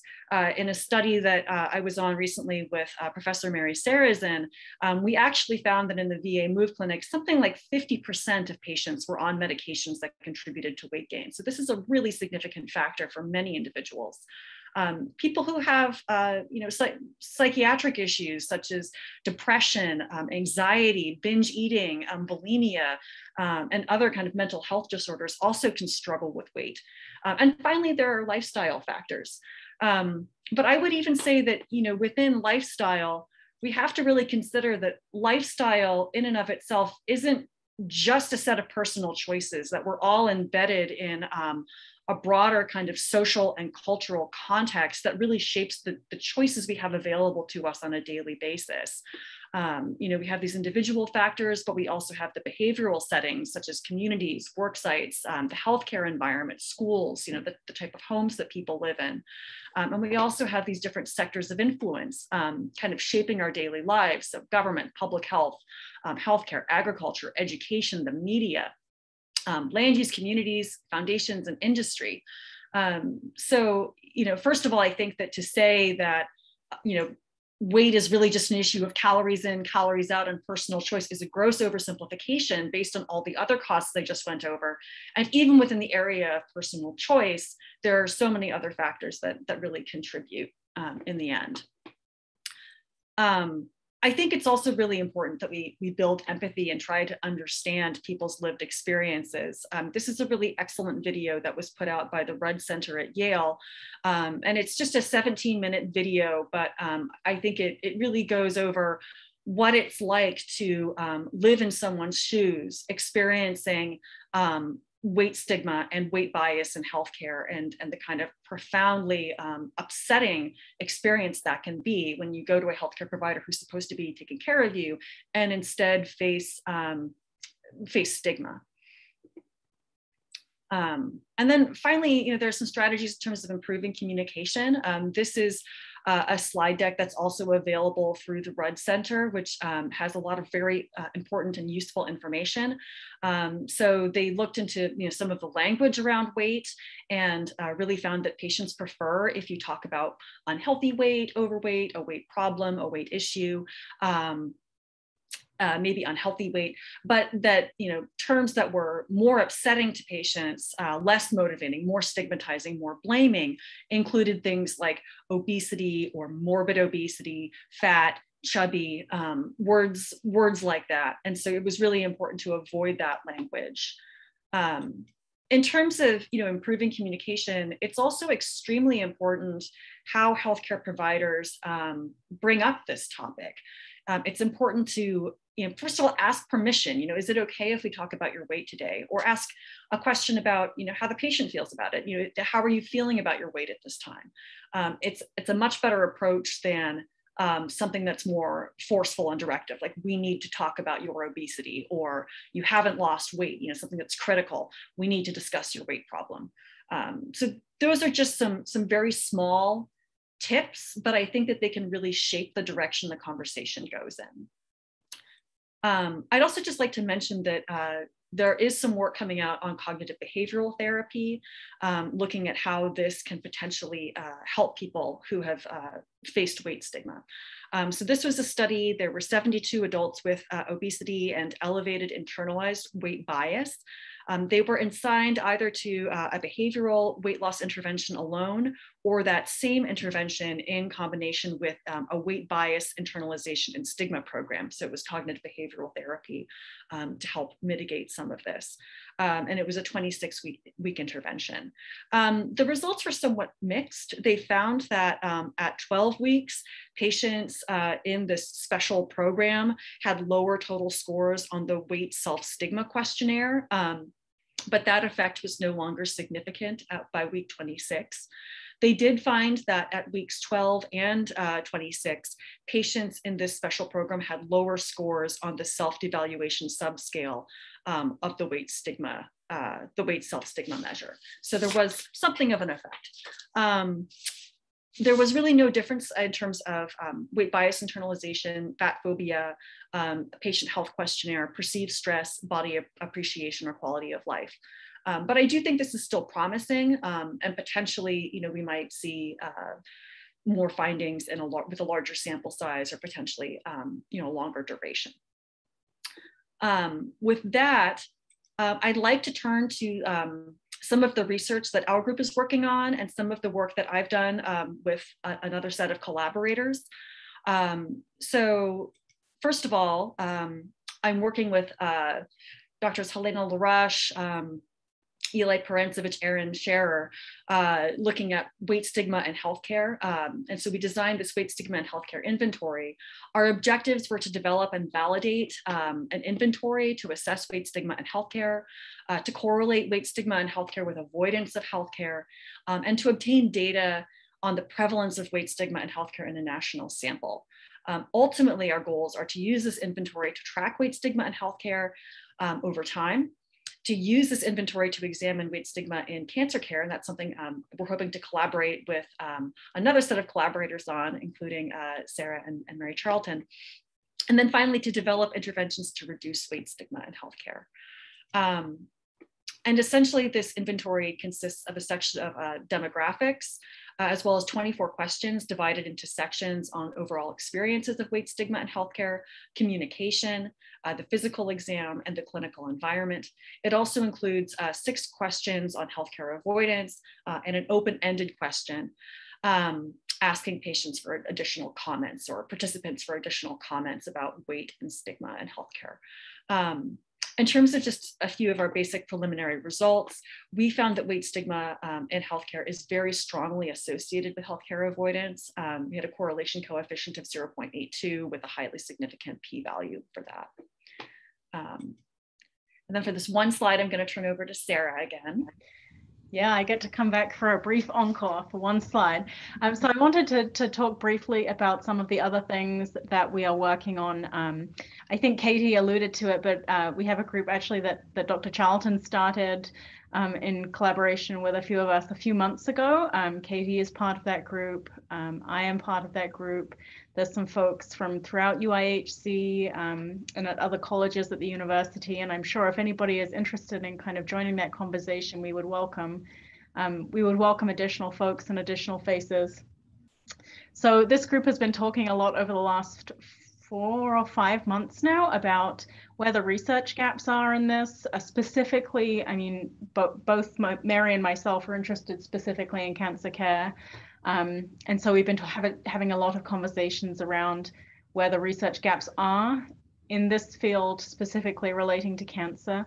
So I talked a little bit about healthcare avoidance, weight stigma, and cancer screening. And so I think we're beginning to get a fairly clear picture about that.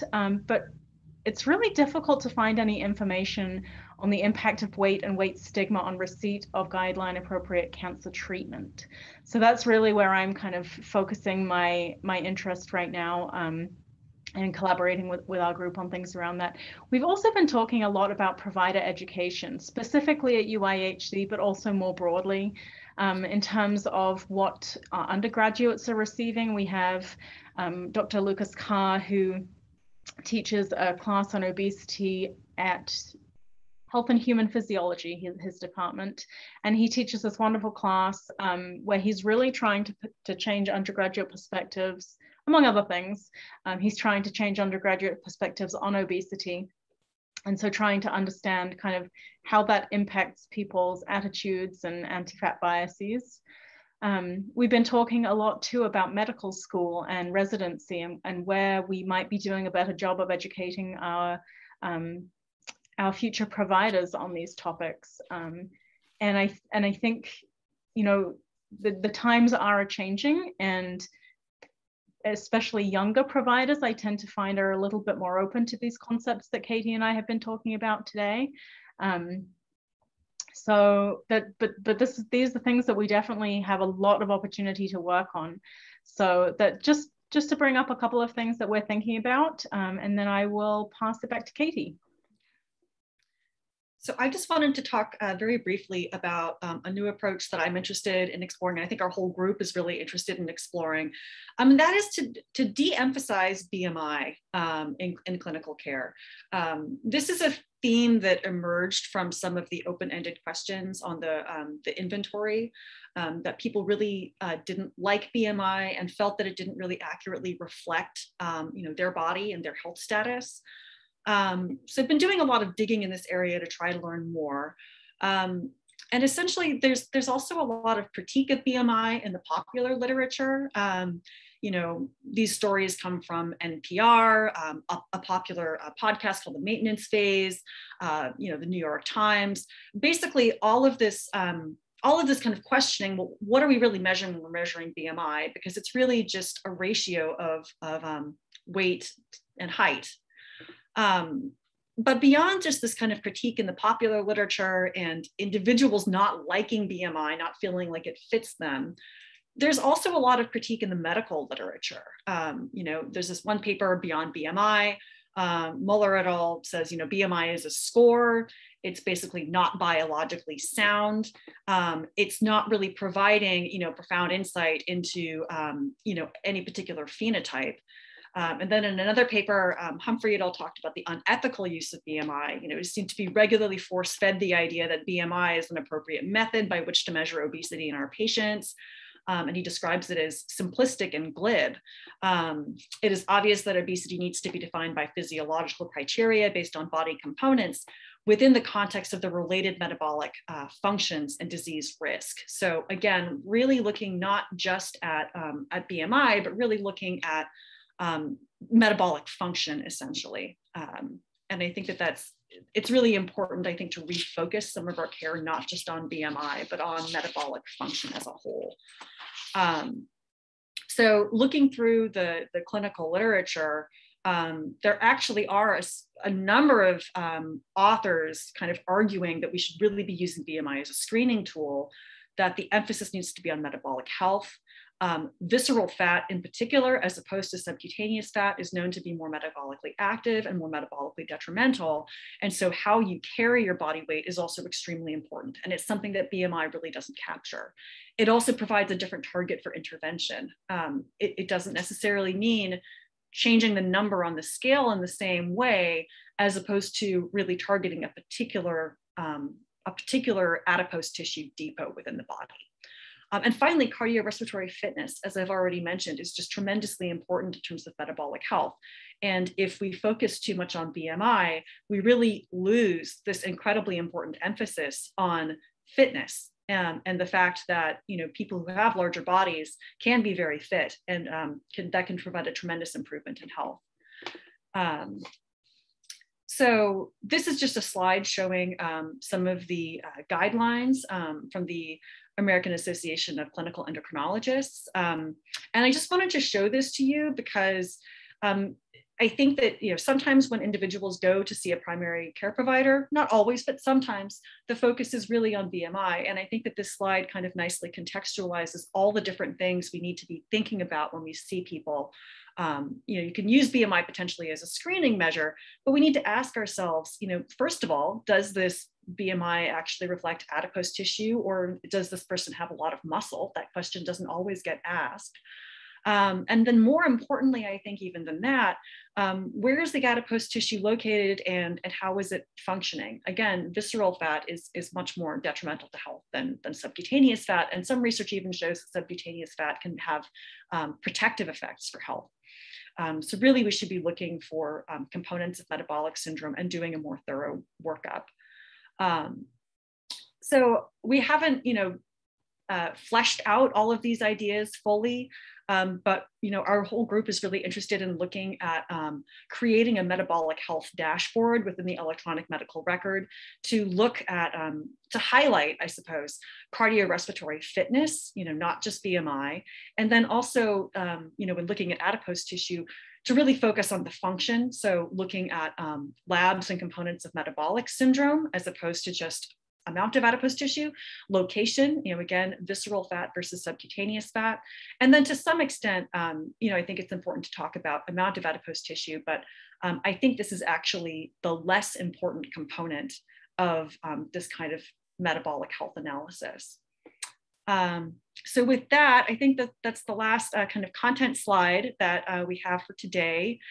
Here are some of our references, and we're happy to share these or pass them along. And then, then I think we can move on to any questions. And Katie, I don't know if you've been looking at the chat, but I've been able to look at the chat since you've been doing carrying a lot of the talking. But it seems like we have a lot of folks in the audience who are both very interested and very knowledgeable about this. So I think it'd be great to kind of open the floor up for discussion. Wonderful. I'll go back over the chat too. Yeah, I was going to say, this is Rachel from the consortium. We have a lot of people dropping in good resources like books and podcasts, echoing support for continued education for providers at hospitals, medical schools, and nursing schools. Let's see. And some people have even mentioned, you know, we have our state cancer plan, and I don't believe have anything about weight and weight stigma, and potentially we have some harmful language in there. So just as we come to like update that plan for 2023, that'll be something really important to include. Somebody had asked, or Kelly Siddig had said, this makes me so concerned about public health and cancer control messaging around weight. Are there certain messages actually causing harm rather than helping? Just around cancer control. I know you've kind of talked about that in your presentation, but. So sorry, say that again. It said, are there certain messages that are actually causing harm rather than helping? And are there any ways to mediate that?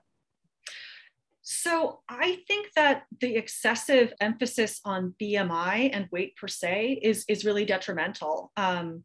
You know, because again, some people can have a higher BMI, but be very, you know, metabolically healthy and very physically fit. And if those people, if it's really just hammered at, you know, for those people, I think it's distressing, because if you're already engaging in all these health practices, again, you know, whether or not you're going to see a lot more benefit from additional weight loss, I think is really questionable. And also, you know, with this kind of excessive emphasis on weight, one thing that we see in the world of weight management is that patients often have extremely ambitious weight loss goals. Like they come in and they want to lose 100 pounds, but it's not necessarily realistic from a physiological standpoint. And it's not really necessary in terms of seeing some of the benefits that can accrue. You know, if someone has an unhealthy lifestyle and they're at a high, you know, BMI, and they change their lifestyle and they lose a small amount of body weight, but really change those health habits and change how their fat tissue is functioning, they can see tremendous metabolic benefits and improvement in health. But unfortunately, if you're just looking at BMI, you know, that individual who's done a tremendous job can be made to feel like a failure. And then feeling like a failure contributes to erosion of positive health habits, because it just leads into this very negative cycle with weight bias internalization. And so I think reinforcing the message to patients that it's about health, not about the number on a scale, and that even if you don't ever reach that, you know, quote unquote normal BMI category, you can still do a lot with lifestyle. And Katie, I think Mary and Kelly had a really great discussion about that in terms of the context of the cancer plan, and maybe in the next cancer plan, kind of moving away from that language that focuses on weight and focusing more on those behaviors that you were talking about that can really lead to improving health. Totally, we're getting some thumbs up. Okay, so we have about 10 minutes, 8 or 10 minutes just for questions. So does anybody want to come on or continue to write in the chat? Any other questions? Or I would say if anybody has any comments too, because we have a lot of expertise in this group, a lot of experiences. Yes. So maybe not just questions, but if anybody wants to kind of share their story or their experience too.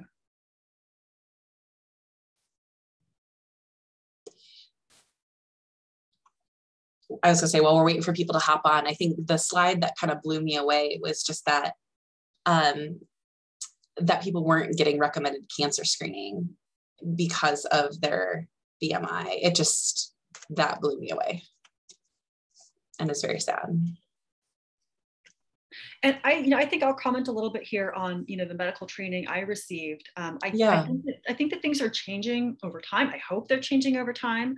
But oftentimes in terms of even things like, you go in to dissect a cadaver, what cadaver are you going to dissect? As I recall, like we actually were limited to certain BMI categories in terms of like what cadaver we were using. And that has implications in terms of how you learn about anatomy. We had these standardized patients coming in so that you could learn how to do physical exams. But, as I recall, we didn't have that many patients with higher BMI. And there wasn't much education around, say, specific exam techniques to use for patients with higher BMI. I think this is getting better over time. By the time I was in residency, there was education around, using a different speculum size to do, say, a pap smear. But I still think there's a lot of work to be done to really reframe like this normative body in medical education. So many of the examples we're taught in our physiology lectures, it's a 70-kilogram man, and it's just, that doesn't really apply.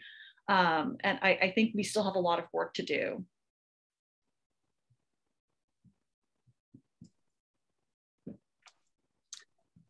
All right. Did anybody else? I have one thing I just want to add. First of all, Dr. Robinson and Dr. Nash, thank you so much. Obviously, this is an idea that's of interest to consortium members. I don't know if this is a question. I think it's probably more a comment, and it's an absolute assumption. But I find myself sitting here wondering if this idea is met with resistance from some healthcare providers because there's such a deep history. I mean, it's like a pretty big paradigm change, not only in healthcare, but in society even. I mean, we have such a focus on weight and BMI and the ways, that we're all used to talking about it. And I don't know if there's anything to be said about it, but maybe is that something that you've come across too? Like, is there resistance to changing the way we talk about it, or do we not know yet? I'm not entirely sure if we know yet. This is an area that I think we're just kind of, dipping our toes into. I think the idea that we need to be talking about metabolic health and, physical activity and location of adipose tissue, I think that those things are accepted. I think where there's more debate is, the role of having, higher amounts of adipose tissue, how detrimental is that? And I think that's where things get a bit stickier. There's a lot of research on this kind of phenotype that's known as metabolically healthy obesity. So essentially people who have a BMI over 30, but don't have metabolic syndrome. And metabolic syndrome consists of having a larger waist, having evidence of glucose intolerance, so elevated hemoglobin A1C, elevated fasting blood glucose, having high blood pressure or being on a medication for high blood pressure. And then also, oh my gosh, I'm blanking on the last one. Sorry, I'm going to wake up in the middle of the night with this. But anyway, so if people who basically are healthy from a metabolic standpoint, but are designated as having obesity. And basically, whether that's a risk state or not a risk state. Because I think that some people would say, well, these people are healthy, even at a higher BMI, we shouldn't really be pushing weight loss interventions. There is some data that shows that people in that category have a higher tendency to convert to having metabolically unhealthy obesity. And so some people then argue, because of that higher conversion rate, we should treat those people as having a medical problem even before they're diagnosed with metabolically unhealthy obesity. I think it's kind of a strange argument in some ways, because all of these things that we look at in metabolic syndrome essentially happen along a continuum. And so if you take a group of individuals who arbitrarily fall on one side of it, but are maybe a little closer to it, and then you follow up in 5 to 10 years and they've slid over that little line, I'm not sure that means that they had a pathology to begin with, but this is an area that's really hotly debated in the medical literature right now. I hope that wasn't too much of a deep dive. This is an area of interest of mine, and so I could talk about metabolically healthy obesity all day long. No, I think that's great. Thank you. And it's super interesting. And I also think along these lines though too, like, so you've talked a lot about is there a benefit to folks? You know, some folks don't need to lose weight to be healthy. There's also the side that I think Katie, you brought up, Katie Jones, you brought up about the connection between intentional weight loss and eating disorders. So it's like, where is that scale? Are we also looking at the scale between harm at just the idea of intentional weight loss? And I think that's very fascinating too. So there's just so many sides. The other thing, Kelly, that I'm sitting here and I really want to bring up, although I recognize that I'm doing so, I'm going to make myself a little vulnerable because I really don't know too much about it, but I feel like I need to say something, is the concept of intersectionality.